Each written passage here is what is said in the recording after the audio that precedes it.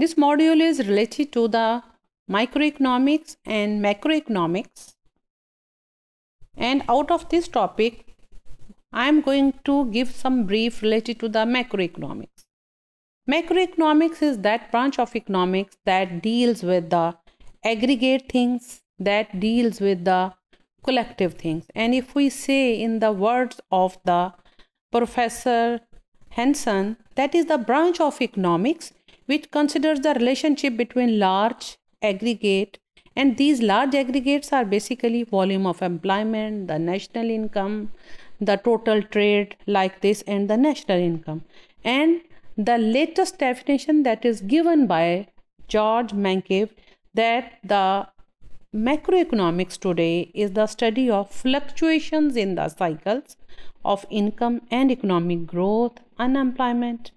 production and income distribution, inflation and financial markets. And in this way, we can say that everything that is happening in the economy at the larger scale, it will come under the domain of macroeconomics.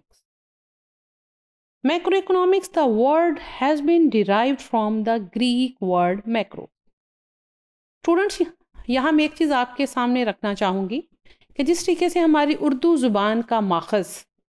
अरबी और फ़ारसी है, तो English की अगर कोई भी term हम देखते हैं या कोई वर्ड पुराना, तो चूँकि इंग्लिश लैंग्वेज का माखज़ यूनानी और लातीनी ज़ुबानें हैं, तो इसीलिए जब भी हमारे पास कोई ऐसी टर्म आती है तो हम देखते हैं कि उसके एक्चुअल मीनिंग के पीछे आइदर ग्रीक लैंग्वेज होगी यूनानी ज़ुबान या लैटिन होगी दैट इज़ द लातीनी ज़ुबान। इसलिए इस चीज़ से आप नहीं होंगे कि ये हमेशा ग्रीक या लैटिन वर्ड्स ही क्यों हमारे सामने आते हैं।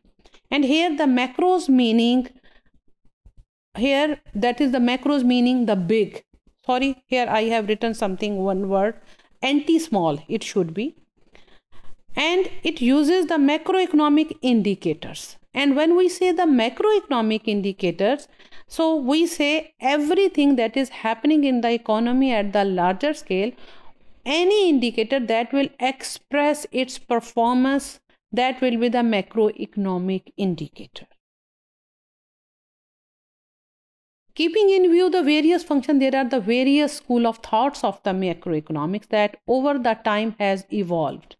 That school of thoughts are basically the ideas, the knowledge, the pool of the ideas that have developed from one country to the other or from one century to the other. There can be the classical economics, there can be the Keynesian economics, and new classical, new Keynesian, monetarist,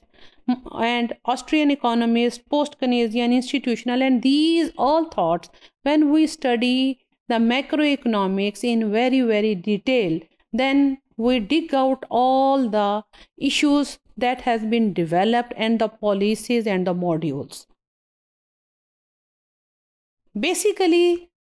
the theories that have been developed, that are many in the line, but the major 4 and 5 theories that have shaped the today's macroeconomics, the one of them is the theory of income and employment, because macroeconomics deal with the national income, and national income is not possible until and unless we are going to decide that how the total population is going to work in the economy,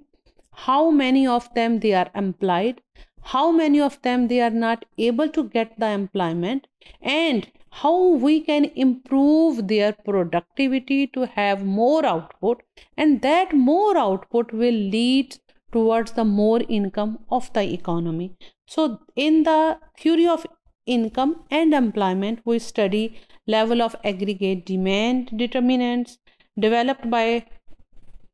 John Keynes, its response to the Great Depression that was in 1930, and the issues related to that depression that paved the way to the development of this theory. And the main aspect that was developed by that time of the theory, that was the multiplier effect, that how one factor will multiply in many forms to give boost to the economic growth. Then the second theory of general price level and inflation, and this theory